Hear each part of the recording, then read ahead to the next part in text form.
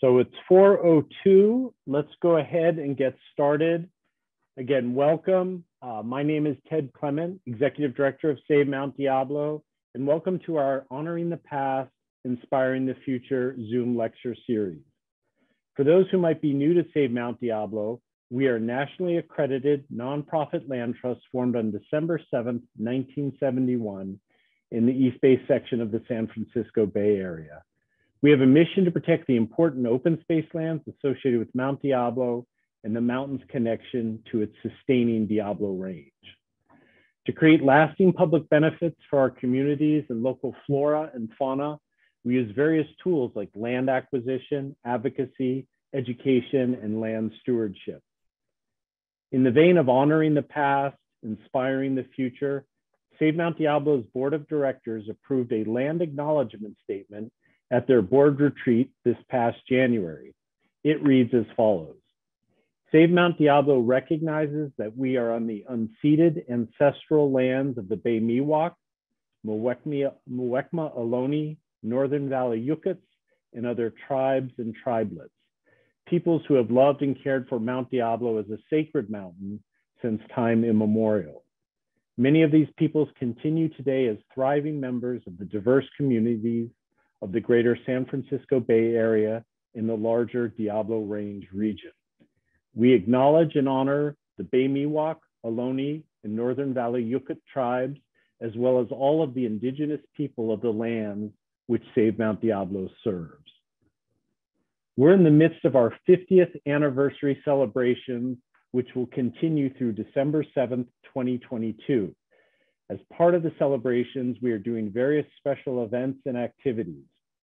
For this year-long celebration of our 50th, we have rebranded our Nature Heals and Inspires Zoom lecture series into Honoring the Past, Inspiring the Future.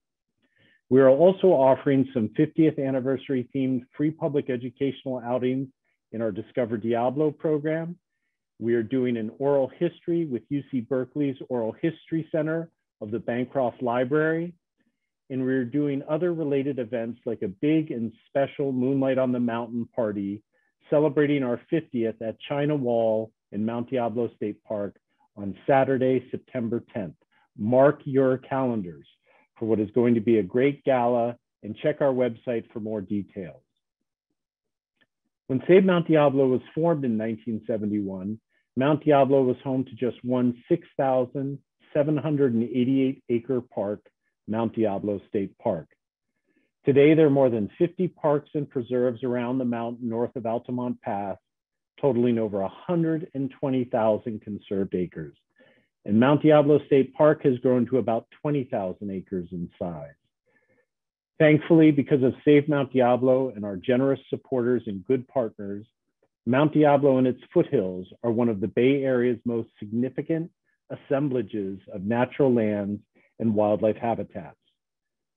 Few realize when they look toward Mount Diablo, however, that the beautiful vistas they see are not fully preserved. Over 60,000 additional acres of natural lands on and surrounding the mountain north of Altamont Pass are in private ownership and are threatened by development or other land uses. Mount Diablo is the northern part of the Diablo Range, which extends for over 200 miles through 12 counties. The Diablo Range is a biodiversity hotspot and an important wildlife habitat corridor. So there is a reason why we see so many golden eagles in the Mount Diablo area. The Diablo Range has the highest concentration of golden eagles on the planet. In other words, Mount Diablo is sustained and supported by its Diablo Range. For this reason, Save Mount Diablo expanded its geographic scope further south into the Diablo Range to help ensure that Mount Diablo will not get cut off from its sustaining Diablo Range due to things like overdevelopment and bad planning. This expansion is especially important in this time of the climate crisis and mass species extinction event. Thanks to our supporters and terrific Save Mount Diablo team, we started 2022 with great momentum. In January, we permanently conserved almost 154 acres on the slopes of Mount Diablo's North Peak with the Concord Mount Diablo Trail Ride Association. Then in February, we won an important lawsuit where we challenged the city of Pittsburgh's approval of the Sino-owned Discovery Builders 1,650 unit Faria development project, a massive project proposed to be built on the hills between Concord and Pittsburgh above the site for the new Thurgood Marshall Regional Park that we advocated for over many years. In February, we also learned that our discussions with the Cemex Corporation over the past 6 years were successful, as the company just agreed and announced that they will protect an important 101-acre parcel contiguous with Mount Diablo State Park. At the end of March, we opened our free public Mangini Ranch Educational Preserve, the first of its kind in Contra Costa County. Our educational preserve affords intimate and educational experiences in nature to one group at a time. It is open free of charge to a variety of groups pursuing educational purposes, such as a high school science class, an adult education nature photography course, a yoga class, a plein air artist gathering, a trail running club, an elementary school field trip, or an addiction recovery group. Our educational preserve at our Mangini Ranch is run with an online application and reservation system, so go to our website for more details. Thankfully, because of great supporters like all of you and others, we know we can continue our terrific conservation momentum and success. Today, we have a gift of gratitude for you, a special presentation by a special presenter. Scott Hein's presentation about Save Mount Diablo's 15 years of its BioBlitz findings. Science is an important part of our DNA at Save Mount Diablo, and our annual BioBlitz is an expression of that. Scott is a local business owner, a scientist, a talented photographer, an active outdoor enthusiast, and a long-serving Save Mount Diablo board member. Scott, I just want to thank you for all of your contributions to Save Mount Diablo over many years, and also for providing this educational gift of gratitude to our supporters today. So take it away, Scott, and enjoy, everyone. Great. Thank you so much, Ted. I'm going to share my screen here real quick.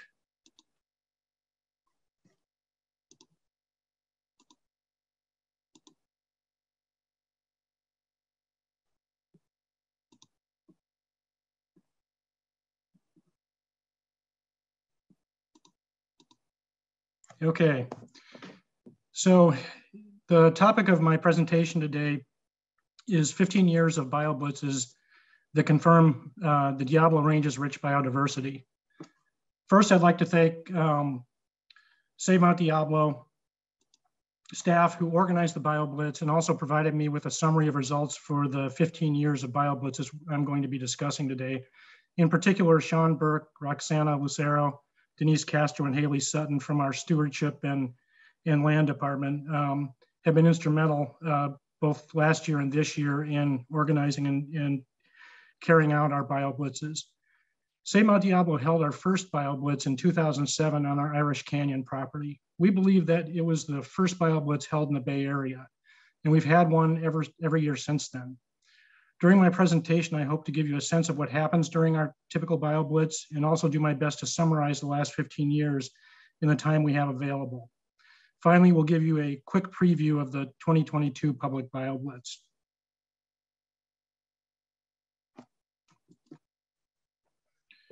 So what is a BioBlitz? In a BioBlitz, you try to identify as many species of living things as you can within a specific geography during a defined period of time. And typically it's been 24 hours, a 24-hour period. Although we've changed this approach a little bit as a result of the pandemic and the expansion of our area of interest into the Diablo Range. And I'll talk about that a little bit later. So for a BioBlitz to be successful, you want to have as many scientists and experts to participate as you can in order to fully document the biodiversity of the study area. I'm a birder, and so I'm usually focused on finding birds during the BioBlitz, although I have lots of other interests, flowers and plants and herps and things like that. However, I also know that the way you improve as a naturalist is to spend time in the field with experts. And for me, the BioBlitz is a great opportunity to do that. Spend time with people who are really passionate about wild things in these wild places. So Irish Canyon was the first strategic acquisition by Save Mount Diablo in the corridor between Black Diamond Mines Regional Preserve and Mount Diablo State Park. We returned to this area in 2013 again and held the BioBlitz on the Thomas and Barron properties, which are adjacent to Irish Canyon. And today these properties are part of what will be a brand new 5,000 acre regional park, effectively doubling the size of Black Diamond Mines Regional Preserve. Our first BioBlitz at Irish Canyon in 2007 allowed us to collect important information about the natural resources in this area and help make the case for protection of the entire corridor to Mount Diablo. And as I mentioned, we believe this was the first BioBlitz held in the Bay Area. I'd first like to give you a brief idea of what a BioBlitz day looks like as a participant using some photos I took from that very first BioBlitz in 2007. We typically start the 24-hour clock in the afternoon on Friday, and this allows us time to make preparations. So preparations might be something like placement of live mammal traps, which are left undisturbed overnight. Camera traps are also installed temporarily, as are insect traps. There's usually time for some additional investigations, birding, and scouting before dark.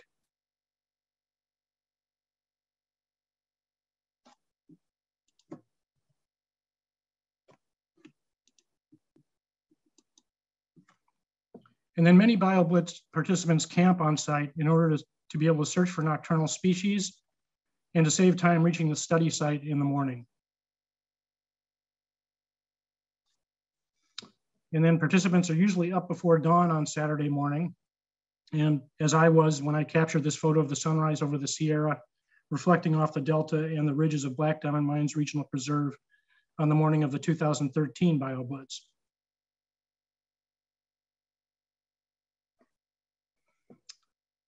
This is Save Mount Diablo board member and former president and biologist Malcolm Sproul and his colleagues from LSA Associates checking the live mammal traps first thing in the morning. Particularly with the live mammal traps, it's important that you count and find every trap that you placed the day before so that you don't leave a trap that could either catch an animal later or that has a live animal in it that might perish if you don't remember where your traps are. So very careful about counting and finding. And then sometimes you get lucky and a trap has sprung as occupied. The animal's identified. And then critically important, you release them safely back to the same location where it was found.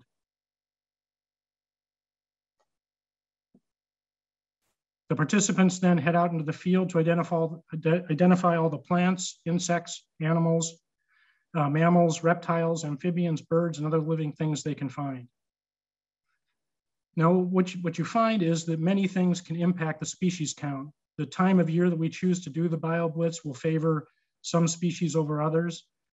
Weather on the day of the BioBlitz can impact things. For example, cold, rainy weather is generally bad for insects. And then probably the most important is how many experts in different fields of study are able to participate. Obviously, if you don't have any entomologists participating, your insect count is going to be very low. But then, of course, sometimes it's just plain old luck being in the right place at the right time. And I'll show an example of that in a second. So all the participants head out into the field and count everything they can find, and then head back to the base camp for a late lunch, usually around 2 o'clock in the afternoon, to discuss and report on their findings. With some species, more effort can be required to make definitive identifications. I believe this is Kip Will from the Essig Museum of Entomology at Cal, working at sorting and identifying beetles in the field. You can see he has a microscope set up to help with those identifications. And so for our first BioBlitz in Irish Canyon, we had 16 experts participate. And those 16 experts identified 297 total species, 10 mammals, 60 birds, 4 reptiles, 3 amphibians, 52 invertebrates, and 168 plants. And the invertebrate number was in particular low, partly because of the weather. It was cold and rainy, and also because I don't believe we had very many entomologists participating that first year.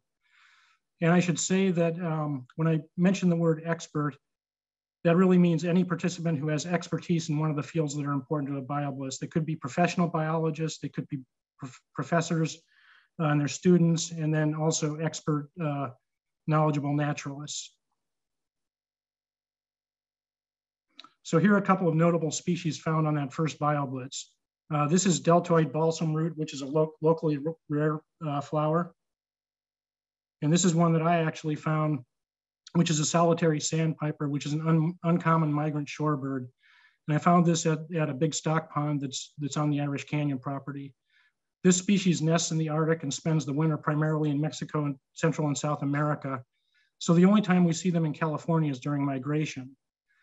And rather than finding this shorebird on mudflats at the shore, it's often found in places like this, a relatively small stock pond like the one in Irish Canyon. And it's also well named. You usually find individual solitary birds. And this is an example of that luck factor I talked about. I just happened to check this pond at the end of the day.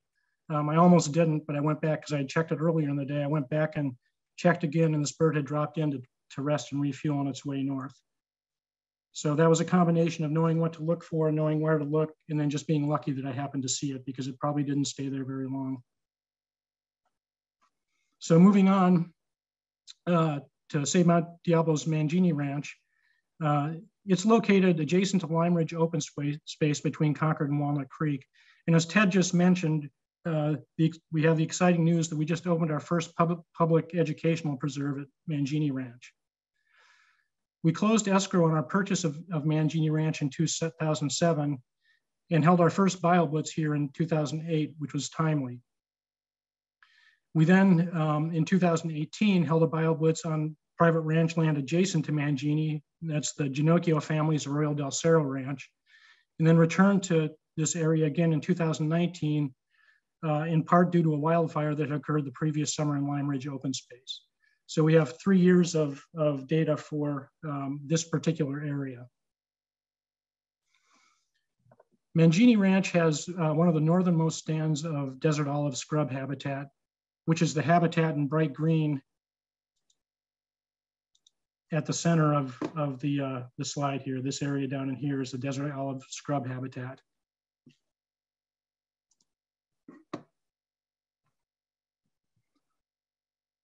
Also take note of the chaparral slopes on the ridge behind the desert olive. You may already know the story of the Mount Diablo buckwheat. It had been observed by Dr. Mary Bowerman, one of Save Mount Diablo's founders, in 1936, and not after that, and was presumed to be extinct. Then in 2005, graduate student Mike Park discovered a small population at the edge of chaparral in Mount Diablo State Park. Botanists began searching similar habitat around the mountain to try and find additional populations. In fact, we organized a number of what we called Find the Buckwheat Days in promising locations in the years after the discovery.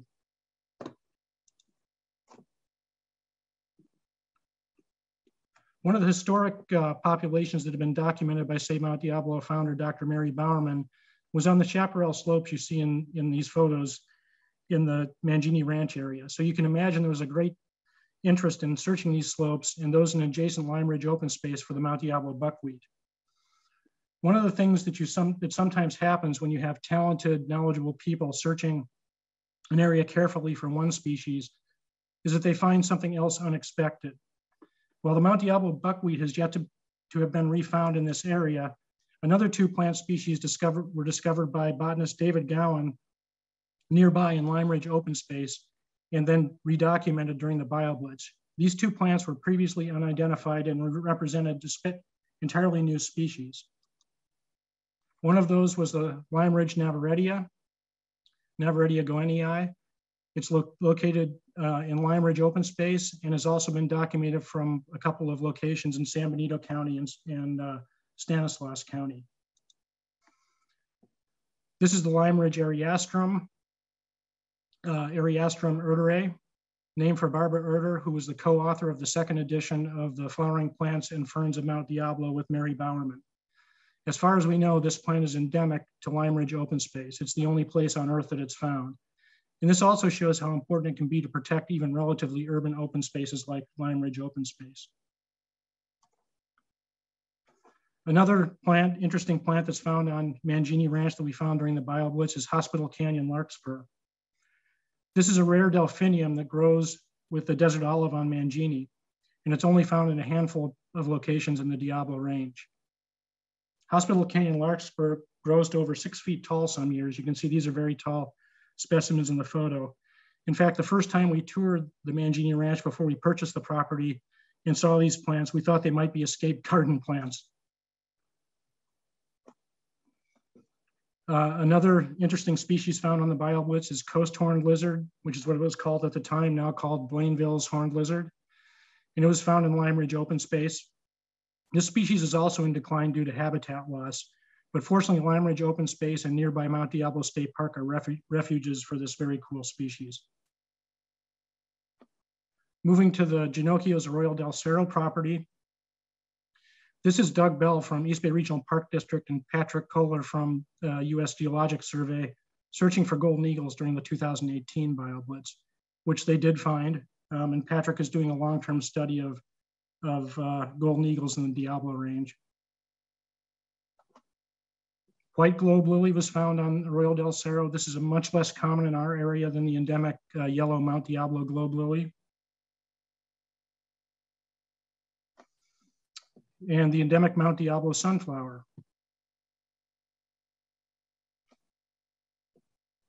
And the aptly named most beautiful jewel flower, which is a fairly unusual plant in our area.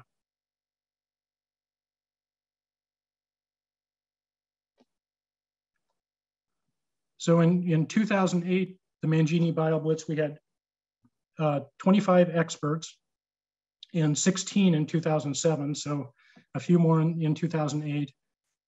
We had 297 species in 2007 and 583 species in 2008. And that may just be, that could be due to the weather, it could be due to the number of additional experts who may have covered additional areas of knowledge. And then in 2019, in Arroyo del Cerro, we had 88 experts and 419 species. And those 88 experts are the highest number of participants we've had from all our BioBlitzes so far. And I think it was probably due to a couple of combinations, one being interest in being able to study and access this private ranch, which is a spectacular ranch, and also because of the relative accessibility of Arroyo del Cerro. It's easily reached from Walnut Creek. So moving on to the areas around Save Mount Diablo's Curry Canyon Ranch. In 2009, Save Mount Diablo had not yet acquired the 1,080-acre Curry Canyon Ranch property. So the BioBlitz helped provide data to justify the acquisition and apply for important coastal conservancy funding. In 2011, we then received special permission from the Ginocchio ranching family to conduct our BioBlitz on 2 of their square mile properties that are immediately adjacent to Curry Canyon Ranch. The Ginocchios refer to these properties by their survey section numbers called Section 5 and Section 9. And then we returned again to the Curry Canyon Ranch area in 2012. And in fact, a few years later, after the Morgan fire, we resurveyed these areas as part of our fire recovery study. But I'll cover those in a moment. Curry Canyon Ranch is a spectacular place if you've never been there. There's a wide range of habitat types, including riparian along Curry Creek. There are several ponds and springs, both low down on the property and high up on the property. There's a deep shaded canyon running down the center of the property. Grassland ridgetops with spectacular views.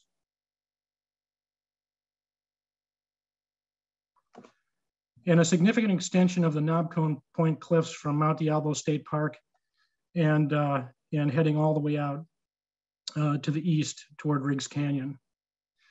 So we thought the prospects for a BioBlitz here would be pretty good because of the variety of habitats. And here are a few examples of some of the species that we found. This was a night night snake found by rancher John Ginocchio, and it was actually found on his family's land immediately adjacent to Curry Canyon Ranch. And for me, this was a really special one because this is my first live sighting of this species and first photograph I'd ever taken of the species. And they're just beautiful little snakes. Alameda whip snake, which is a species that's protected under the Endangered Species Act, was found in Curry Canyon. And another protected species, California red-legged frog, was found in Curry Creek. As a birder, I was excited to find grasshopper sparrows singing from a thistle perch way up on those windswept ridges at the top of the property. And for birders, you know that grasshopper sparrows are uncommon in our area and can be very unpredictable in where you find them from year to year. We found them that one year and I haven't seen them there since. So that just shows what kind of enigmas they can be.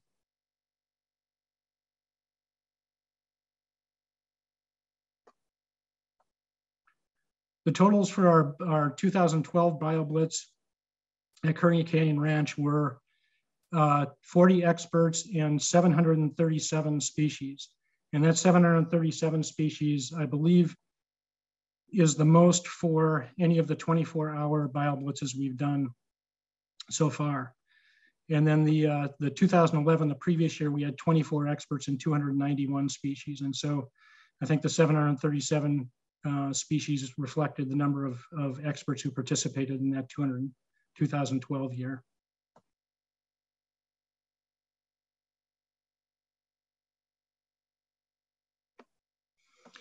In 2017, we visited Marsh Creek State Park. Marsh Creek State Park is currently not yet open to the public. It's a 3,000-acre grassland park, but it's in the general planning stages, and we hope it'll be open to the public sometime in the next few years.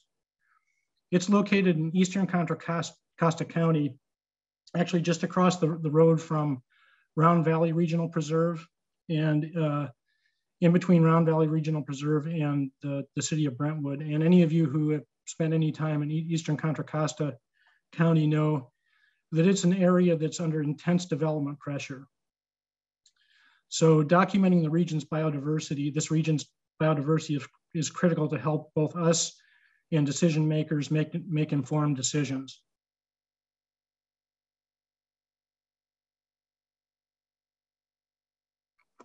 And this habitat is quite different than many of our other BioBlitzes.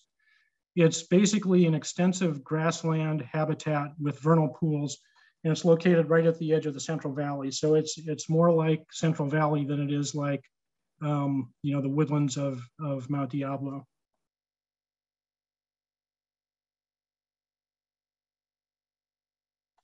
It contains the floodplain of Marsh Creek, and you can see this was a wet year, if you remember correctly. And so there's a lot of water in Marsh Creek. It would probably look very different this year.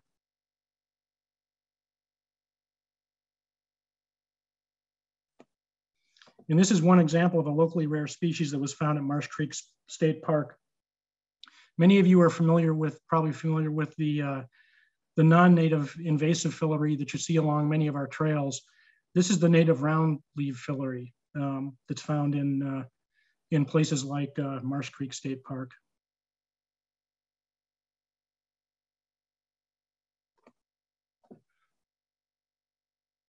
We based our operations for that BioBlitz at Cakebread Ranch, which is located immediately adjacent to the state park. And this is a photo of some of our experts meeting to summarize results at the end of the day. For this particular BioBlitz, we had 35 experts participate, and they counted 348 species.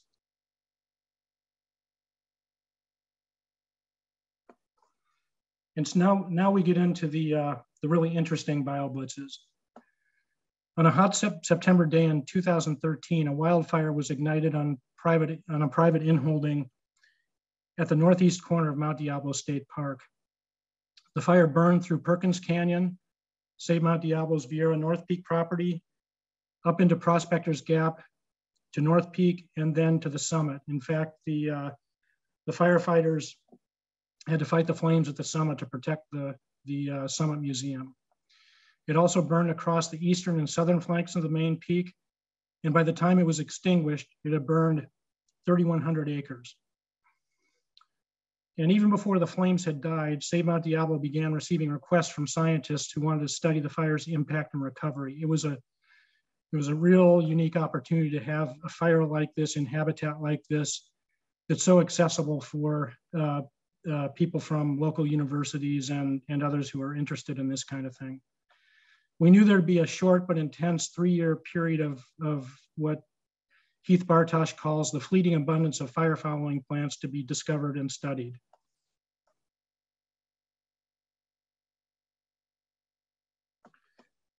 Taking a step aside, Dr. Mary Bowerman co-founded Save Mount Diablo in 1971.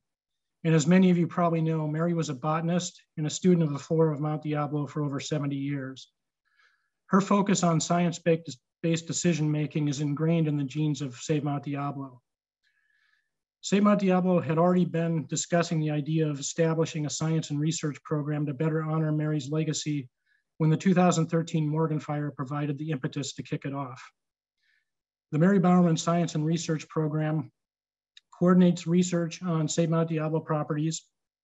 It administers our small grant program that provides unrestricted funds to support research on Mount Diablo and into the greater Diablo range.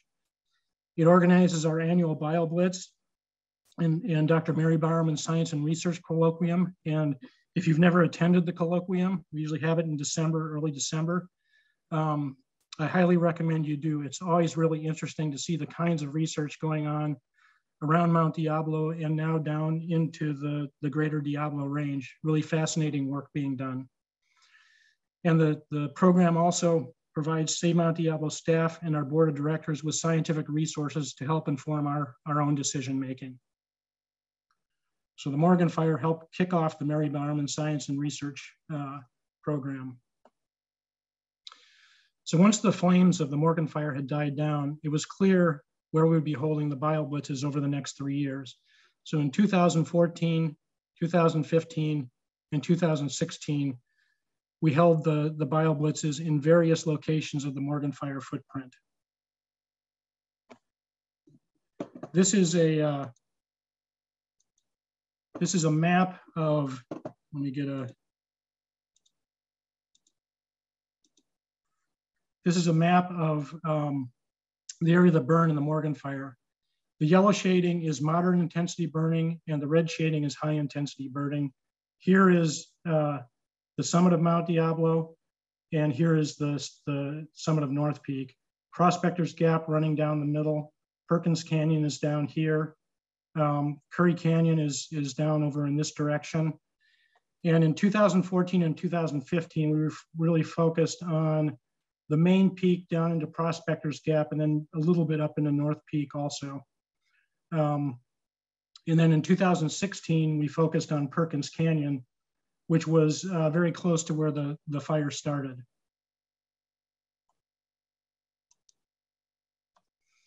Former Save Mount Diablo board member Heath Bartosh is shown in this photo. Heath is a professional botanist who's one of the founders of Nomad Ecology. And he has studied the effects of the Morgan Fire and other fires extensively from a botanical perspective.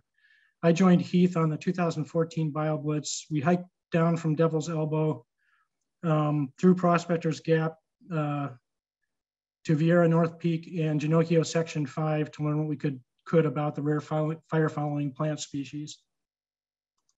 And here's a few of the things that we found. This is a Kellogg snapdragon. We found this in the Morgan Fire burn area in Perkins Canyon. This particular photo was from Perkins Canyon, but they were also found in a few other places. This is a species that hadn't been seen on the mountain for 80 years. So think about that, 80 years since this species had flowered on the mountain. This is fire poppy. And this is one of the fire followers that always seems to generate a great deal of interest from the public. Unfortunately, during the Morgan Fire, it was found in fairly small numbers and in only a few remote, fairly difficult to reach locations.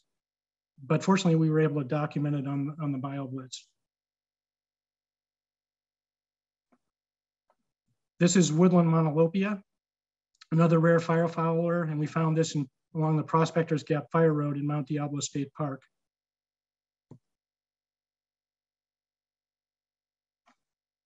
And the Mount Diablo jewel flower, which is a Mount Diablo endemic.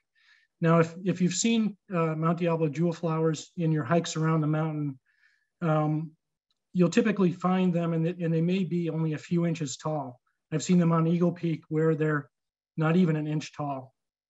After the Morgan fire, they were almost shrubby due to the additional, presumably due to the additional nutrients. They were 5, 6, 7, 8 inches tall, which was really surprising and exciting to see Mount Diablo jewel flowers that large. Another firefowler that was in profusion, golden eardrops here.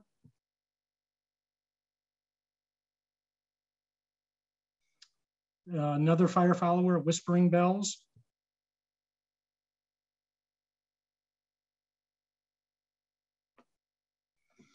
And you know, what we consider a fairly common plant in our area, Fremont star lily.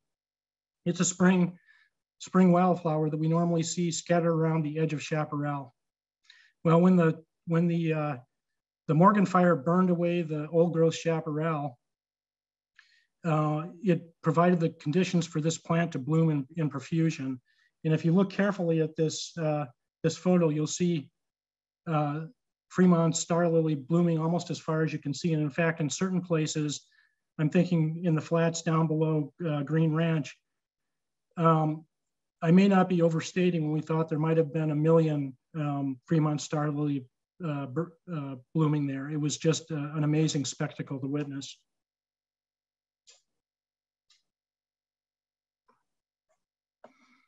So to summarize the 2014 to 2016 BioBlitzes, in 2014, we had 33 experts and identified 583 species of plants. And recall, this was the BioBlitz held on the Ginocchio's property, the Main Peak and North Peak. 2015 held in the same area, we had 43 experts and a fairly similar number of species, 539. And then 2016, which was Perkins Canyon and North Peak, we had 45 experts and 384 species. And I think the species count was lower just because the habitat isn't as diverse in that area.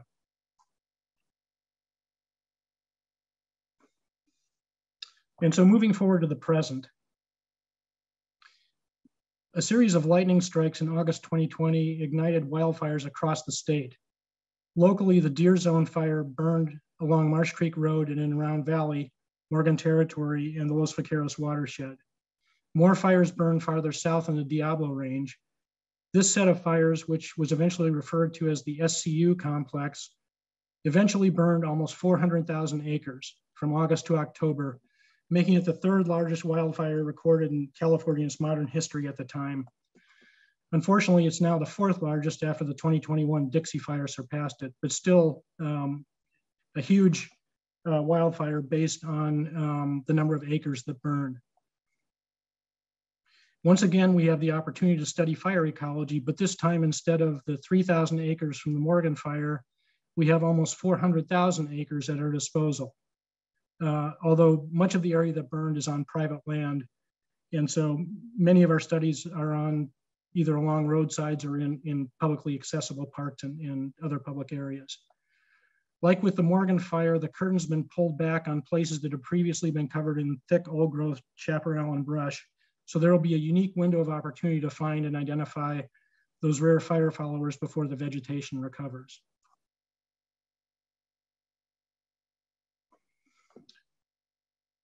For the 2021 BioBlitz, we wanted to focus our efforts on the SCU complex fire zone in that first spring after the fire. Of course, 2021 was also in the heart of the pandemic.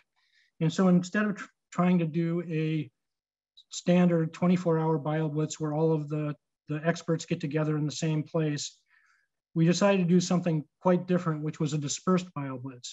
So, instead of surveying a relatively small area, we decided to expand the study area to include the entire fire footprint of the SCU complex up and down the Diablo Range.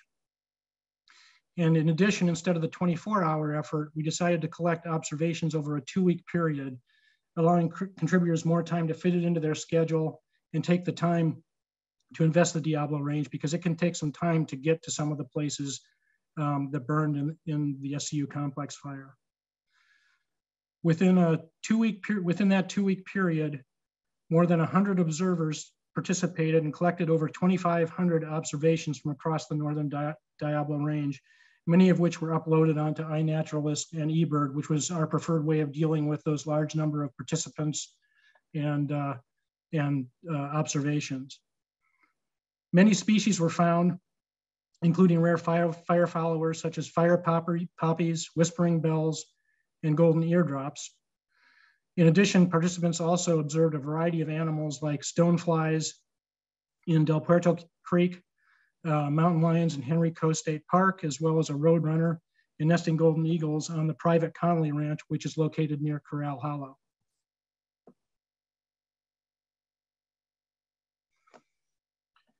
Here's one example of the type of explorations that took place on the 2020 BioBlitz, and the fact that we had the expanded area and the expanded time to do it. I joined Joan and Bruce Hamilton, and if you don't know them, they're the folks behind our amazing Audible Guide program. And I joined them on a 3-day backpacking trip into the burn area of the East Bay Regional Park District's Ohlone Wilderness to investigate the impacts of the fire. I won't go into detail about everything we saw on those 3 days, but it's probably worth making a note of sort of our general observation on those impacts. And what we found was that in the grassland and woodland, the fire appeared to have burned with relatively low intensity. In fact, it was difficult for us to actually determine when we had reached the burn zone because the vegetation had recovered so quickly in those areas. Now, once you got into some of the chaparral areas, and particularly the steep chaparral areas, you could definitely notice signs of more intense fire. But in general, at least in that area that we looked at, it was a fairly low intensity burn. And so it's sometimes when you see the big red blobs of burn areas on these burns, it's really hard to know what is actually happening on the ground unless you get out there and take a look at it. There are some areas that were devastated, but a lot of the areas, it was fairly low intensity. And this is another example from the 2021 BioBlitz. Our Save Mount Diablo staff put on their hiking boots and did extensive explorations of the burn zone in Morgan Territory, Round Valley, and the Los Vaqueros watershed, and in particularly the very steep slopes in between Morgan Territory and Round Valley. And I've been out there a couple of times. That's a very difficult place to tramp around, but they were able to find a number of the fire followers. And in fact, they found the first ever record for fire poppy in this area. So obviously it had been there before. It had probably bloomed in a previous fire, but it had never been recorded there before. So that's an example of the kind of things amazing things you can find on these BioBlitzes when you get out into these areas and specifically take the time to look.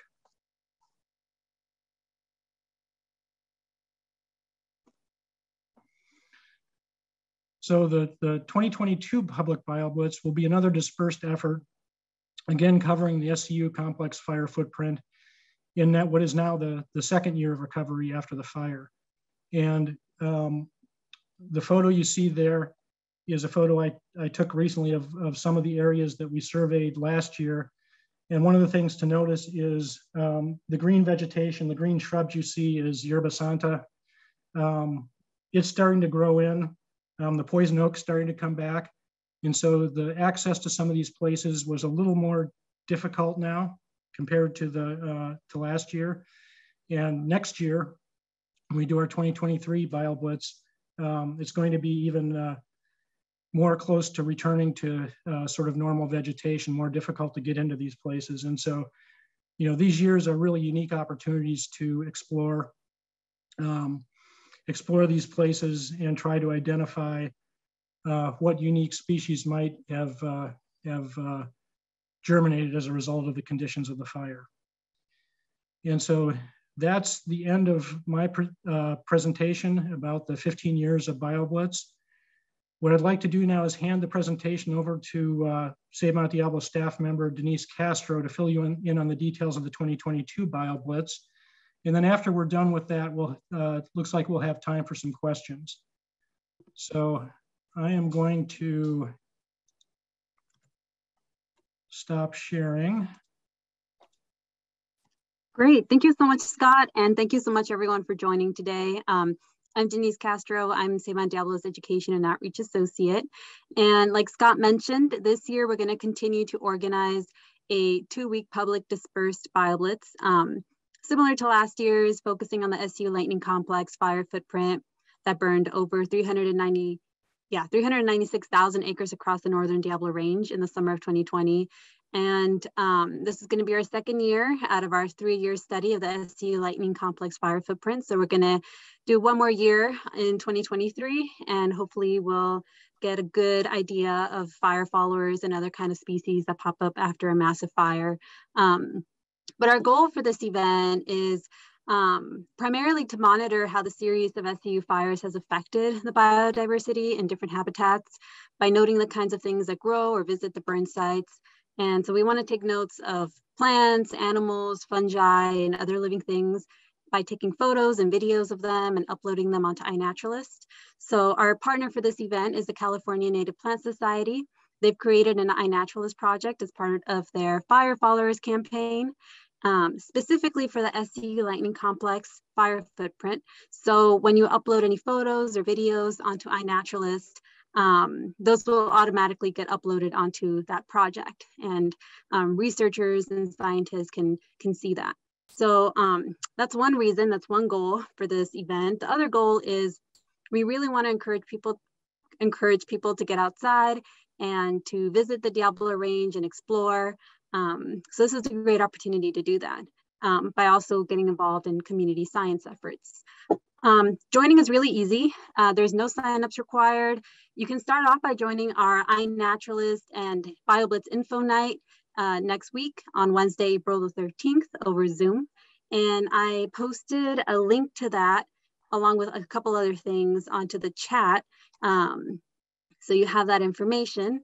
But other than that, once you're ready to hit the road or the trail, just feel free to visit any of the sites that have open public access that the SU Lightning Complex fires pass through, and things like Morgan Territory and Round Valley Regional Preserve. So, and once you're out there, you just start taking pictures and photos, pictures and videos, and then uploading those onto iNaturalist.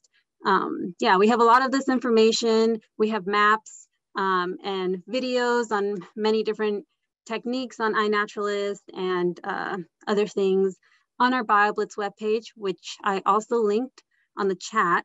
So yeah, that's all I have to add about this.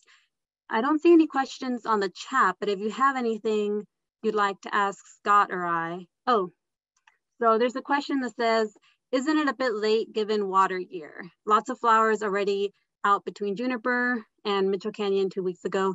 Yeah, my part of this is, or my answer to this is, it's hard to plan an event when we don't really know the water situation. Hopefully we'll get another round of rains this month, but we'll see what pops up during that time. We're not focusing on just plants. We're also focusing on insects and animals and lichen and other fungi. So we might miss the blooming season, but hopefully we'll find some other things to focus on. Scott, I don't know if you wanted to add anything onto that. No, I mean, that's, you know, we set we have to set the BioBlitz date far in advance. And as I mentioned in my presentation, when you set it, we'll favor some types of living things and not favor others because of the timing. And so the BioBlitz is when it is, and we'll see what we find. Any other questions?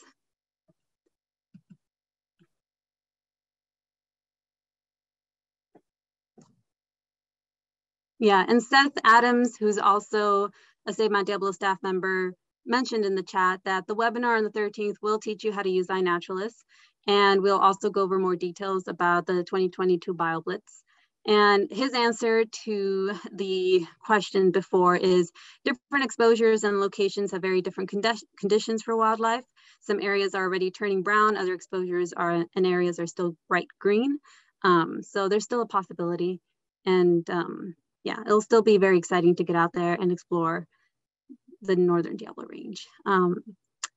In the case that anyone is unable to use the chat, oh, there's one more question here. What was the yellow flower in Scott's last slide? That was golden eardrops, which is one of the fire followers. Yeah, and I'll write that down in the chat here. If anyone has any questions that you can't ask at this moment, feel free to email those to me, and I'll drop my email on the chat so you have that accessible.